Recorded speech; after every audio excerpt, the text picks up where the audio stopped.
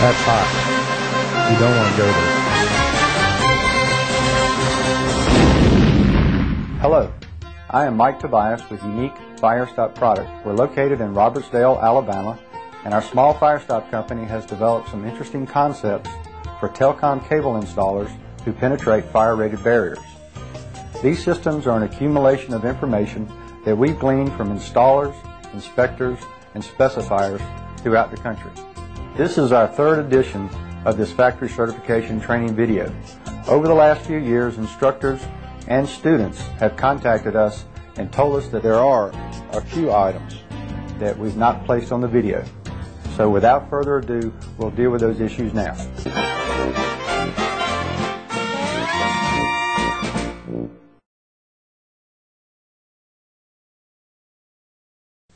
So, now that we've dispensed with old business, I'd like to get more into the serious side of fire stopping computer cables. If this is your method for penetration of fire-rated barriers, we certainly have a sleeve system for you. Pay close attention. This is another method for penetration of fire-rated walls, which we picked up in California, LA, with the state fire marshal in attendance. If any of these are your method for penetration of fire-rated barriers, we've developed a system just for you. If you must retrofit something like this, your options may be limited. One system that we've developed that will take care of this is our retrofit split sleeve system. Before we get into how to retrofit these existing penetrations, let's look at some issues that you should know. What is a firewall? Exactly what is a firewall? And how do we seal it? And how do we make the inspector happy? These are all questions that we're going to answer for you today. A single sheet of 5/8 inch thick, fire-rated gypsum dryboard is rated at 1/2 hour of protection. So if there are 2 sheets of rock on a wall, that's a 1-hour wall. 4 sheets of rock makes a 2-hour wall. The best source of information to determine the hourly rating of the wall or floor that you're penetrating, of course, is the building prints. If those aren't available, you'll have to decide the rating of the wall and select a system that either matches or exceeds that rating. A cinder block wall or cement wall is typically considered a 2-hour barrier. If it's poured with concrete, it could be a 3-hour barrier. If it's reinforced with rebar, it could be a 4-hour barrier. Always match the rating of the system you select with the hourly rating of the barrier you're penetrating. In addition to fire-rated walls, you will encounter walls that are considered smoke barriers. This may be a single sheet of fire-resistant sheetrock going from the floor to the deck above. If you encounter one of these typically half-hour rated walls, you must treat it as if it were a firewall in order to seal it for the smoke. Once you've selected the system that you're going to use to restore the hourly rating of the barrier, go to the authority having jurisdiction and get your system pre-approved. Here's an issue that not many people really understand. The term approved in the National Electric Code, most people think means is an approved system by virtue of it being tested. Even though the system's tested, no firewall penetration is approved unless the inspector approves it. Follow the assembly instructions provided with UL tested systems. Also, go to the applicable UL listing and get the information from that in order for you to know what your limitations are. Don't exceed your limitations. When these systems are sent off for testing, the test criteria is determined by the manufacturer. Some manufacturers test systems for 1 hour, and then they may fill it differently as far as the intumescent material to make it go for a 2-hour rating, 3-hour, or even 4 hours. So it's important for you to select the UL listing and review it for your limitations. When you've selected a UL tested system, make sure that the hourly rating matches the application that you're dealing with. A 2-hour wall may be packed differently as far as the fill material than a 4-hour wall. All of our mechanical sleeve systems require a material that's referred to by the industry as intumescent. The term intumescent means that when exposed to heat or flame, a chemical reaction takes place within the putty that's supplied with the sleeve, and it expands. For the vessel to contain, control, and direct the expansion of that intumescent material, it will seal up and stop the fire from propagating through your UL tested system. The intumescent putty that you will find included with the sleeve systems allows for a 48% cable load in systems rated up to 2 hours. 34% cable load may be required for systems at 3 or 4 hours. Check the UL listings on our website to verify. Our vertical penetrations require special consideration when packing the top of the sleeve. Refer to the UL listings on our website and get to know how these are packed. If you would like to have successful installations through fire-rated barriers, simply follow the 4 steps I'm about to give you. Step number 1, identify the hourly rating of the fire-rated barrier. Step number 2, select the proper UL-tested system to match or exceed the rating of the barrier. Step number 3, be sure to go to the authority having jurisdiction and seek his pre-approval on the system that you selected. Item number 4, follow the assembly instructions to the letter. Refer to the UL listings for your limitations, cable load capacities, and any other detail which the inspector will be inspecting you by. Now let's get to the systems that we've developed. Obviously, with this retrofit, you're going to need to use our split sleeve. The split sleeve systems come in 3 different sizes. We have a 4-inch, we have a 2-inch, and we have a 1-inch.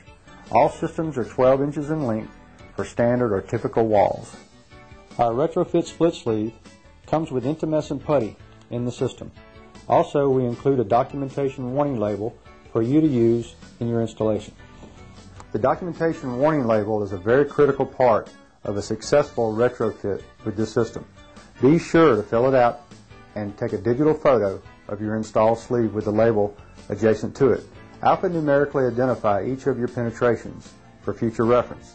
Others will go in and disturb your seal, and without the photo, you could find yourself in trouble. All of our UL listings are on the back of the label. Disassemble the split sleeve system. Take care not to invert the 2 halves, as these are all handmade, and there are marks on the end for you to maintain the polarity. Use one of the slotted washers to mark your hole. This ensures that this hole will be the same size as the outside diameter of the sleeve system. You might use one of the sleeve halves to protect your cable jackets as you clean up the hole. Install the bottom half of the split sleeve. Now, maintaining sleeve polarity, install the top half. Install the first slotted square washer by working the cables through the slot, working the washer onto the sleeve and against the wall. The first washer's slot goes into the 6 o'clock position. Now install the second slotted washer and invert the slots 180 degrees. Work the cables through the slot in the coupling and then screw the coupling down the sleeve and against the washers. We've also included the slotted bushing. Work the cables through the slot in the bushing and screw the bushing down the sleeve. This is useful if you're pulling additional cables through this retrofit at a later date. Now take half of the intumescent putty and install it into the end of the sleeve. Take the documentation and warning label and adhere it as close as possible to your retrofitted system. Be sure to fill out the documentation information and then take a digital photo. Our 4-inch split sleeve system will retrofit just under 200 Category 5 cables. If your hole is larger than our 4-inch split sleeve will retrofit, we make bulkhead plates. These are special order items. We make them by the pair. Call the factory for details. If the hole that you're retrofitting is irregular, say a square hole, on the inside washer on both sides, apply a 3/8 inch bead of firestop caulk to the back side. If you have applications that exceed the limitations of our retrofit split sleeves, call the factory. We'll try to steer you towards someone who can help you. Now let's talk a little about new installations. If you're planning cable installations that go through fire-rated barriers, follow the 4 steps we mentioned earlier. We make a system called the Smooth Penetrator. It's made from thin wall EMT, is rated up to 2 hours horizontally, and comes in a 4-inch, 2-inch, and 1-inch size.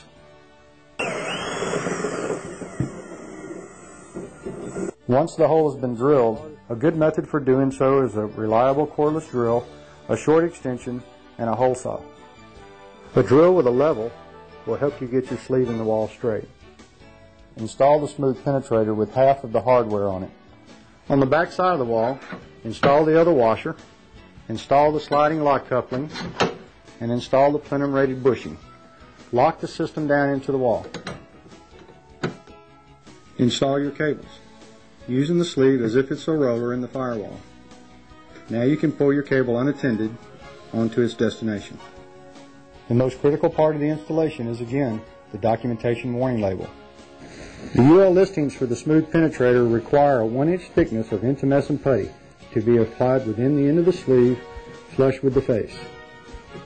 No mineral wool or packing of wool bat is required in this sleeve. The third device I would like to show you is our threaded penetrator. This device is rated for up to 4 hours horizontally and up to 3 hours vertically. They come in a 4, 2, and 1-inch diameter. The 2-hour ratings for the threaded penetrator are packed much like the smooth penetrator. 4-hour ratings for this sleeve will require you to pack the sleeve full of mineral wool bat insulation. This system is also used vertically between floors, and it's packed only on the top portion of the sleeve. This device is our membrane penetrator. In the telecom industry, there's been much discussion about through penetrations of fire-rated barriers. Not much discussion about dropping cables inside of those barriers. The membrane penetrator consists of a 6-inch square plate with a 1-inch sleeve welded at a 45-degree angle. The holes and slots in the face of the plate allow expanding anchors to be driven in. Look at the installation pictorial on our website. The membrane penetrator is rated for 1-hour walls. The documentation warning label is an important factor. The cap penetrator is not a fire stop device. It's a tool that we've designed to go through the metal top plates on partition walls. As you can see, the cap penetrator is a 6-inch long section of EMT. We've taken one end and sharpened it to a very sharp point. We've also taken that end and made it slightly out of round. So once you penetrate the metal top plates, this thing will lock down like Chinese fingers. See the installation pictorial on our website.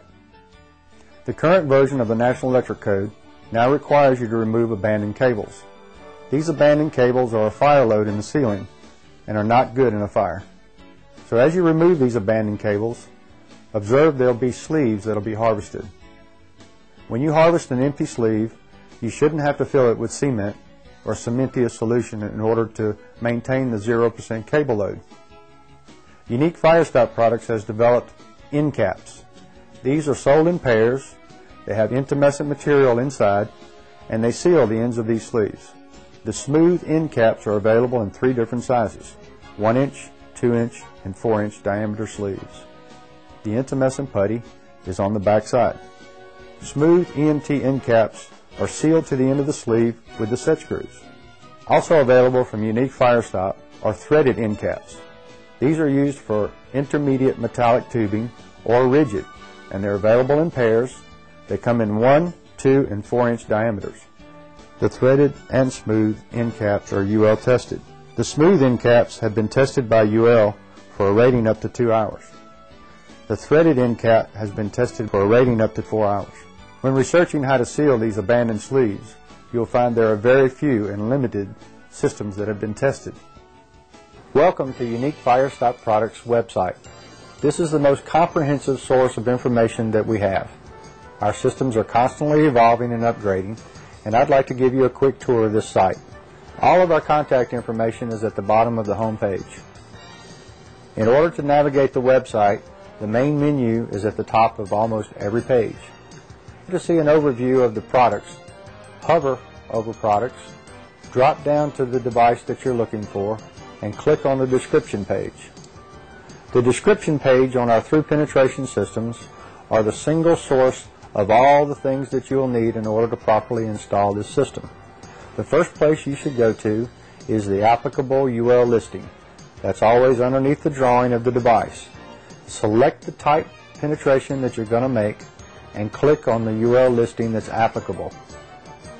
The document you're looking at now is the actual UL listing with the UL system number, as the inspector or authority having jurisdiction will find it in his UL directory. Pay close attention to the category involving the cables, the type cables, and the amount of cables that are allowed within that system. This system allows for a 48% cable load. Scroll to the bottom of the page and you'll see the packing requirements for this device. In this system it requires a 1-inch thickness of intumescent putty applied within the sleeve, flush with the ends.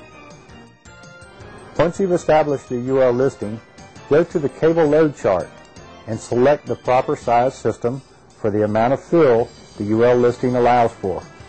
Our part numbers are on the left, the product description, weight, length, inside and outside diameters, and then the hourly rating. As you can see from this system, the 48% fill capacity is the only thing we list. Once you've determined the UL listing and the size system that you're going to need, you can always refer to the installation pictorial in case you have someone who's never seen one of these systems installed. Print this document out and let it go with him to the job site. Assembly instructions, drawings and specifications, and this link from the description page takes you to our UL listing page that lists all of our listed systems.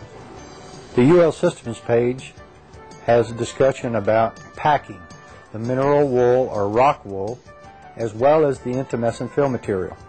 Also on this page you'll find the MSDS for the unique putty. You're welcome to print this document out and take it to your job site. As you acquire more working experience with this website, you'll be able to easily go to the products, drop down to the device that you're interested in, click on the description, or go to any other page that you might need. Here's the installation pictorial for the threaded penetrator. If your company uses AutoCAD, here are all of our systems in AutoCAD. You're welcome as a certified technician to go to these devices, download them, and use them in your prints or plans. The News button is a very important button.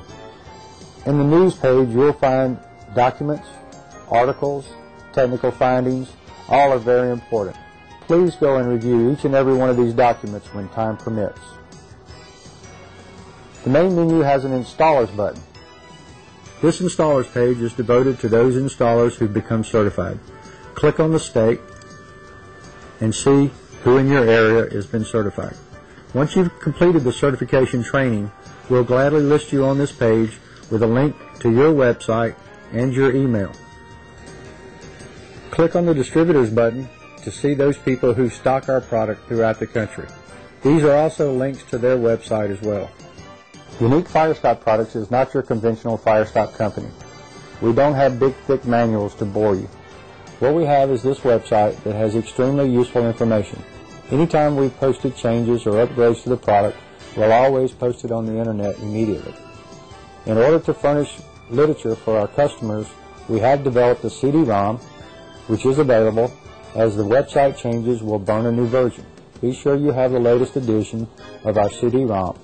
I would like to personally thank you very much for spending this time learning about our products. I hope that your fire stopping ventures in the future will be much better than those that you had prior to this video. If you would like, you can call on me anytime at the factory. Ask for Mike Tobias. If I'm not in, they'll seek me out and I'll be able to answer your questions or at least steer you towards someone who can. Thank you very much.